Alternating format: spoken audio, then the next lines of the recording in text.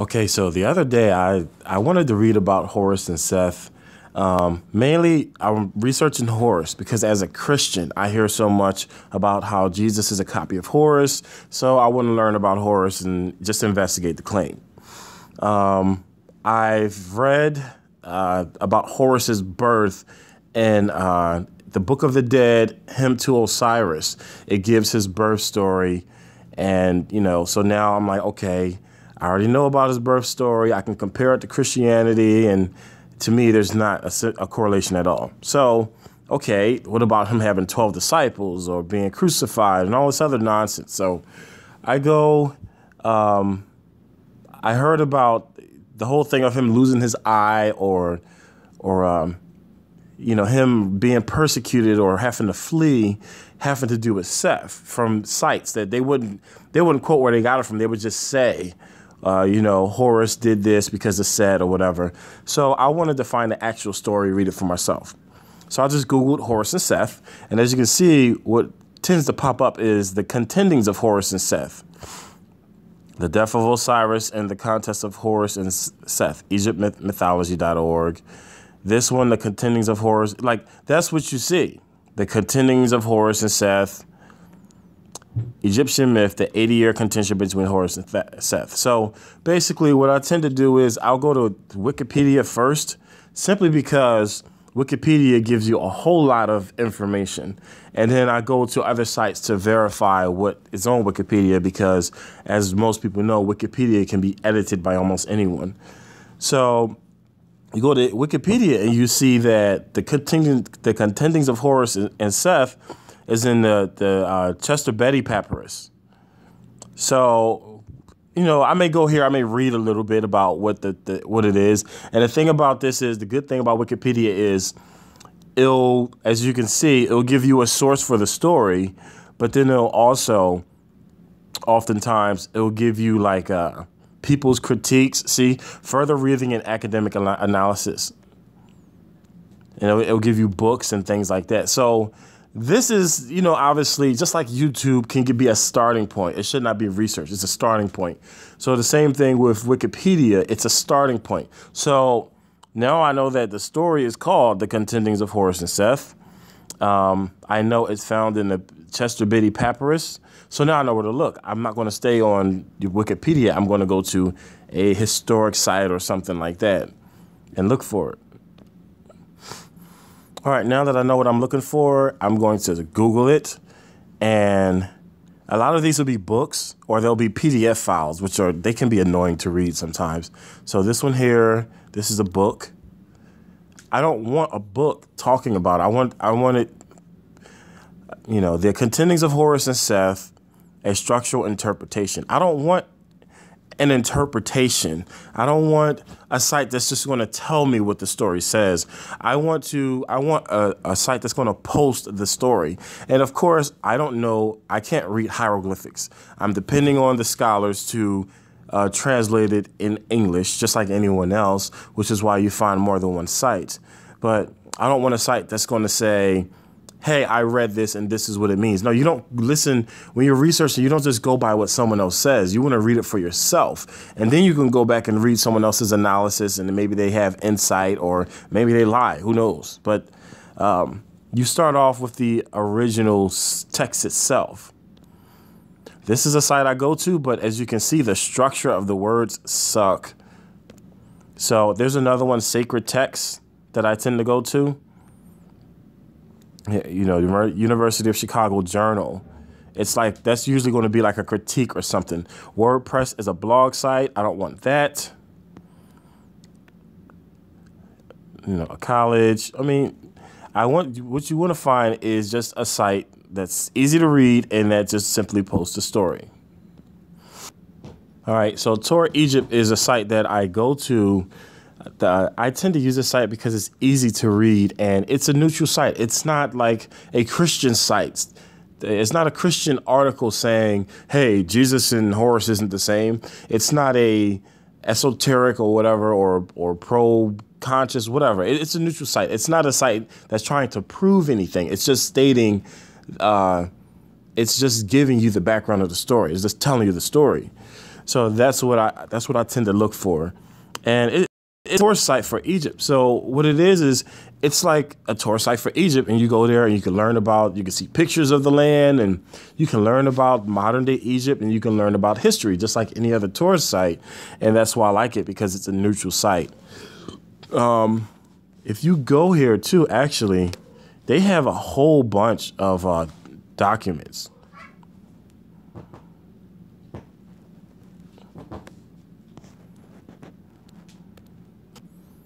As you can see on this site, they have an index of ancient documents. And what I would do is I'll read these, but then I'll check on another site to see if this is if it's an actual document, or if this site just made it up or whatever. And these are actual documents. I haven't looked at all of them, but look how many documents there are between the papyrus, the paper writings, and the stone. Look how many writings they have from ancient Egypt. They have a lot. See, hymn to Osiris, this is the part of the Book of the Dead where you will learn about the birth of Horus. But I already learned about the birth of Horus. I want to learn about his life and his 12 disciples and all of that stuff.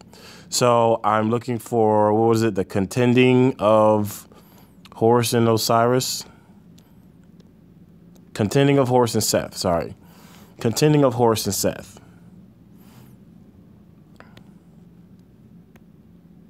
Now, this is just the text itself. Now, this is, of course, I don't know ancient Egyptian or whatever. So this is supposed to be what the plates or the paper, the papyrus, it's in the papyrus. So this is supposedly a word for word translation of what's on the papyrus.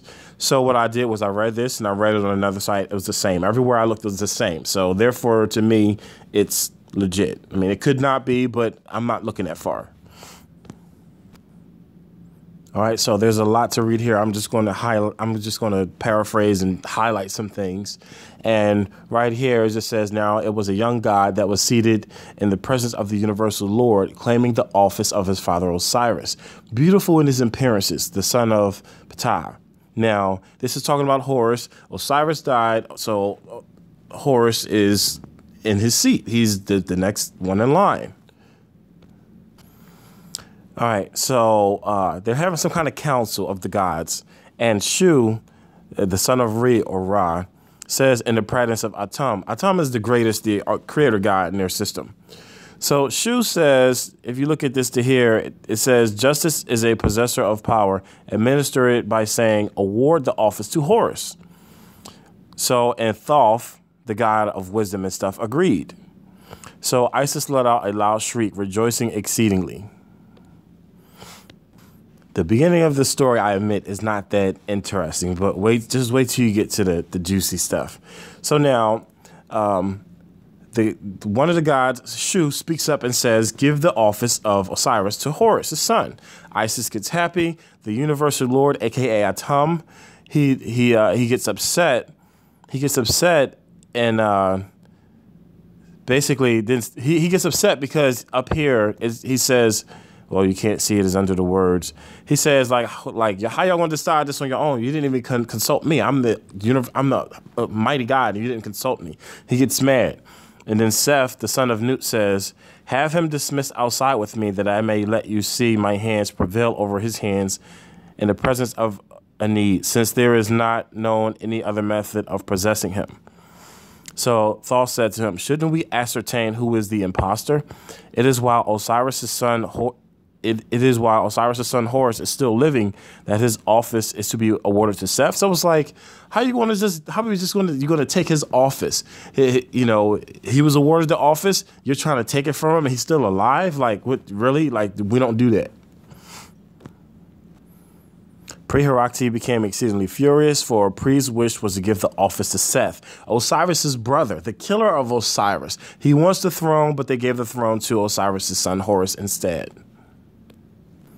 All right, I'm going to skip a whole bunch here because it's just like a big council or meeting of the gods. They're trying to figure out what to do with Set and Horus because they keep fighting. It says here that, what shall we do for these two individuals who for 80 years now have been in the tribunal, but neither whom can be judged? So they can't really decide who's right and who's wrong here.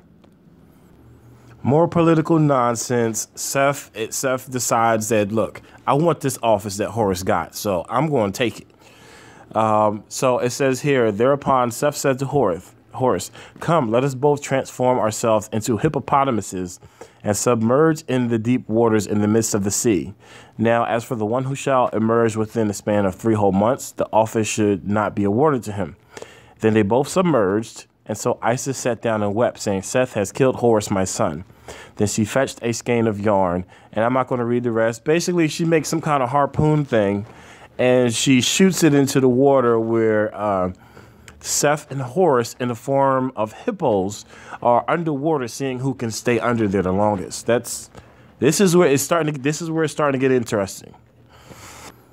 Isis shoots her harpoon, barb, whatever this thing is. She shoots it into the water. She stabs Horus. So Horus is like, Mom, you hit me. You know, get this off of me or whatever. Isis, she withdraws her harpoon. She shoots it back in the water again. She hits Seth. Seth is like, yo, what are you doing? My sister, you know, I'm your brother, you know, take this, you're hurting me, whatever. Isis feels sorry for him. She withdraws the harpoon. And if you look at the second paragraph of the highlighted section here, Horus, son of Isis, became furious with his mother, and he went out with his face as fierce as the upper Egyptian's panther, having his cleaver of some kind of weight in his hand, and he cut off his mom's head. All right. Horus got mad that his mom didn't kill Seth and she had mercy, so he cut off his mom's head. The gods get upset at Horus for him killing his mom, cutting her head off. And so he went and he ran. Now, as for Horus, he was lying under a shenusha tree in the land of the oasis. Seth found him, seized hold of him, threw him down upon his back on the mountain, removed his 2 eyes from their sockets, and buried them on the mountain so as to illumine the earth. The 2 balls of his eyes became 2 bulbs, which grew into lotuses. Seth came away and told Pre-Herakti falsely, I did not find Horus, although he had found him. Pre-Herakti is some god, I can't remember who it is, some other god. I forgot to mention that if you don't know already, Horus was the sun god. After Osiris, Horus became the sun. They said that Horus was the sun. He was the physical representation of the highest god, Atum. And so this story is about, I guess, I don't know if he was a man first or whatever, but this is a story of this person, Horus. It's talking about the sun, the person who eventually becomes the sun god, who's literally in the sky. And this is why this is relevant. Let's continue. Hathor, another god, finds Horus weeping in the desert. So she put milk on his eyes and healed his eyes. So wait, yes, she put some milk on his eyes and healed his eyes. The Council of Gods, the Council of Gods call Seth and Horus again. They call them back in and say, look, y'all need to be judged. Stop fighting. All right. It says right here, go and obey what I tell you. You should eat and drink so that we may have some peace. Stop quarreling every day on end. Then Seth said to Horus, come, let's make holiday at my house. Horus told him, I'll do so. Surely I'll do so. I'll do so. Now, I'm going to read all of this because this is the meat of the matter right here.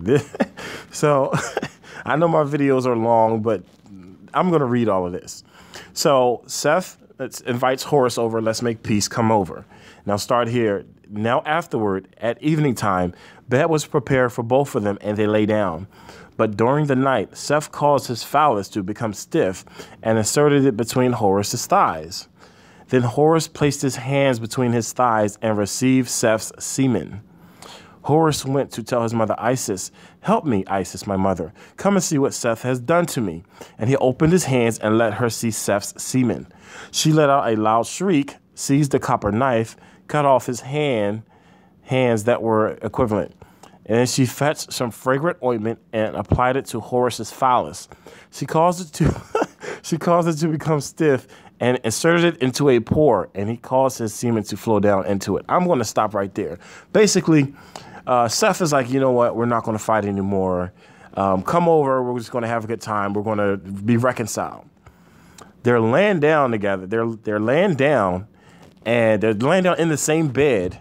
And Seth causes his penis. Basically, Seth tried to he stuck his penis between Horus's thighs, and that's actually something that gay people do sometimes. I don't know if they call it thighing or what, but that's something that gay people do. So he stuck his penis between Horus's thighs, bust a nut.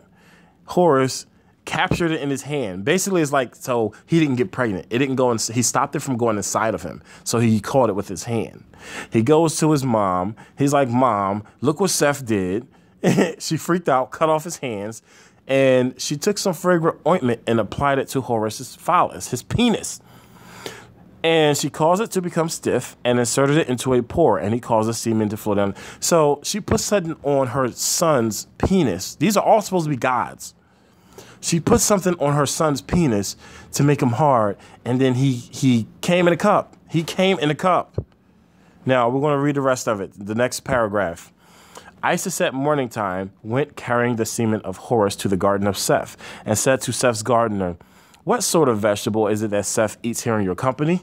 So the gardener told her, He doesn't eat any vegetable here in my company except lettuce. And Isis added the semen of Horus onto it. Seth returned according to his daily habit and ate the lettuce, which he regularly ate. Thereupon he became pregnant with the semen of Horus. So Seth went to tell Horus, Come, let us go, and I may contend with you in the tribunal. Horus told him, I'll do so surely. So Isis, this godmother of Horus that people say is like the mother Mary, they say that Mary is a copy of Isis and Horus is a copy of Jesus. That's what people claim. So that's why I'm here reading this to see, okay, well, what things in their lives that maybe parallel them that people were saying. I want to see this. So Isis gets Horus's semen, puts it on some cabbage. Seth eats it and gets pregnant with Horus's seed. Again, these are supposed to be gods, right? I'm going to continue reading this because this is juicy stuff here. They both went to the tribunal and stood in the presence of the great Enid, which is like the council of gods. They were told, Speak concerning yourselves. Said Seth, Let me be awarded the office of ruler. For as for Horus, the one who is standing trial, I have performed the labor of a male against him.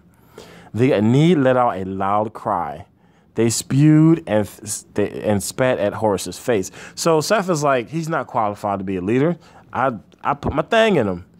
And now, do you remember how a couple of days ago in our group, someone said that homosexuality is not from Africa. It's not native to Africa. It's a Christian thing. It's a European thing. But then you look and you read the actual scriptures of the Egyptians, and their very gods are male gods are getting each other knocked up or trying to get each other knocked up. This is why I say you got to read the stuff for yourself. Stop listening to memes and read what people say. This is ridiculous. We ain't even done yet. I just wanted to point that out. They spewed and spat at Horus's face. Horus laughed at them. Horus then took an oath by God as follows. All that Seth has said is false. Let Seth's semen be summoned that we may see from where it answers, and my own be summoned that we may see from where it answers.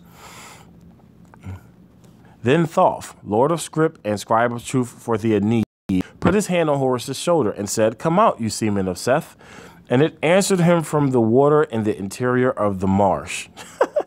Thoth puts his hand on Seth's shoulder and said, Come out, you semen of Horus. And then it said to him, Where shall I come from? This is the semen talking. The semen is talking. Thoth said to it, Come out from his ear. Thereupon it said to him, Is it from his ear that I should issue forth, seeing that I am divine seed? Then Thoth said to it, Come out from the top of his head. And it emerged as a golden solar disk upon Seth's head. Seth became exceedingly furious and extended his hand to seize the solar disk. Thoth took it away from him and placed it as a crown upon his own head. Then the Aeneid said, Horus is right and Seth is wrong. Look at this nonsense. Just look.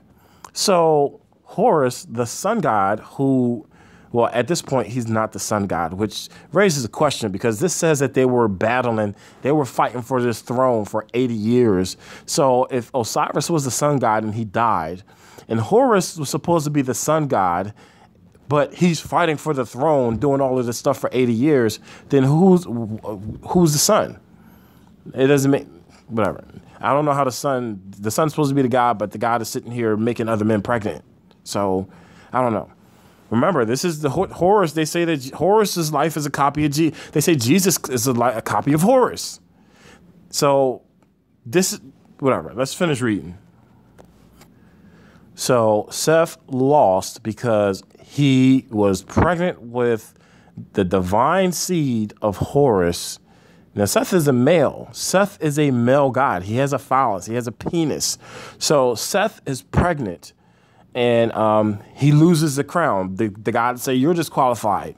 So he gets mad. He comes up with this plan. He says, I don't know why they let him do this, but he came up with this plan. He says, he shall not be awarded the office until he has been dismissed outside with me, and we build for ourselves some stone ships and race each other.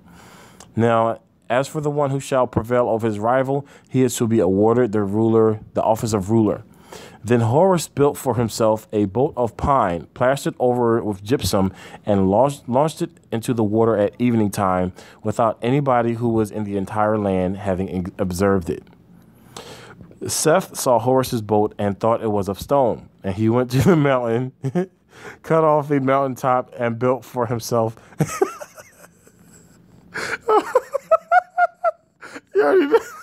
Hold on, sorry.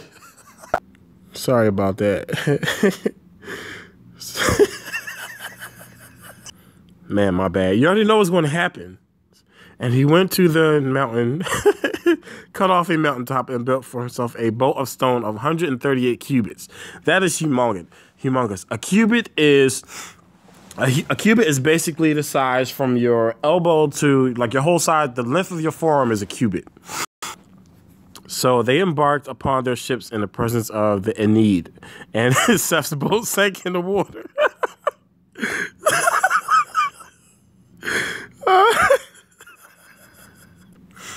Then Seth's boat sank in the water.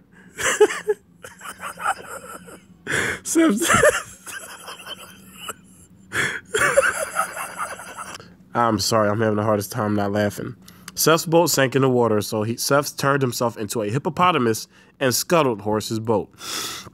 Horus took his copper harpoon and hurled it at the person of Seth. Then the Aeneid told him, don't hurl it at him. So the council of I laughed myself into tears. So the council of the gods, they finally make a decree, and God, Thoth, the god of writing and medicine and wisdom, I tell him the universal Lord told Thoth, sit down and compose a letter to Osiris that we may learn what he has to say. Thoth sat down to fill out a letter to Osiris with the words, Bull, excuse me, sorry. Bull, the lion who hunts for himself, the two ladies, protecting the gods and subduing the two lands. Horus of God, who invented mankind in primeval time, the king of Upper and Lower Egypt, Bull in the middle of Heliopolis, son of Ptah, most glorious of the two banks, appearing as father of the Aeneid while he eats of gold and glaze, the possessor of sanctity. Please write for us what we should do for Horus and Seth so that we should not exercise our authority ignorantly. So this is strange because Osiris was killed by Seth, same person. Osiris was killed by him. He was revived by Isis in the form of a bird, and the bird Isis / his sister wife gets pregnant with Horus, and then after that, Osiris dies and becomes the lord of the underworld. So they're sending a letter to the underworld. Excuse me. They're sending a letter to the underworld to write him, which basically will be our equivalent, the Christian, I guess, equivalent of hell. So he's like running hell. Of course, it's probably a little different in their culture, but as a Christian, that's the way I would look at it. It's hell. He's in hell. Okay, basically, this is the end of the story. It's just telling like of the legal ritual, or whatever. Seth challenged Horus one more time, and Horus won. It doesn't say how he did it, and Seth ends up taking the place of his father as the sun god. And this is just kind of the end of it, and I don't really know what else to point out here. This is the end of the story. So Horus was born when the goddess Isis took the form of a bird, gathered. Matter of fact, I'm just going to show you. All right, so this is the hymn to Osiris and the legend of the origin of Horus. And the Book of the Dead is called the Hymn to Osiris, and well, yeah, it's just called the Hymn to Osiris. So I'm going to read just the birth of Horus here, because I want y'all not only to know the kind of nonsense, because people are deceiving y'all. People are telling y'all something that's not true, and it's wrong. Thy sister Isis acted as a protectress to thee. She drove thy enemies away. She averted seasons of calamity from thee. She recited the word or formula with the magic power of her mouth, being skilled of tongue and never halting for a word, being perfect in command and word. Isis the magician avenged her brother. She went out seeking for him untiringly. She flew round and round this earth, over this earth, uttering wailing cries of grief, and she did not alight on the ground until she had found him. She made light to come forth from her feathers. She made air to come into being by means of her two wings. She cried out the death cries for her brother. She made to rise up the helpless members of him whose heart was at rest, meaning he was dead. She found him. She got his members together, and he's dead. So she revived him. She drew from him his essence, and she made therefrom an heir. She got pregnant. She suckled the child in solitariness, and none knew where his place was, and he grew in strength. His hand is mighty within the house of Keb, and the company of gods rejoiced greatly at the coming of Horus, the son of Osiris, whose heart is firmly established, the triumphant one, the son of Isis, the flesh and bone of Osiris. So when you see people post memes saying that Horus was born of a virgin, and just like Jesus, Horus was born of a virgin like Jesus, and all of that stuff. This is what the scripture says. A bird got pregnant by I say a zombie, but a bird goddess used magic to revive her dead brother / husband and get pregnant by him. And she took the child and she hid, so that nobody would kill him until he became a mighty warrior, or until Seth started chasing him or something. It says the flesh and bone of Osiris. So how is it a virgin birth?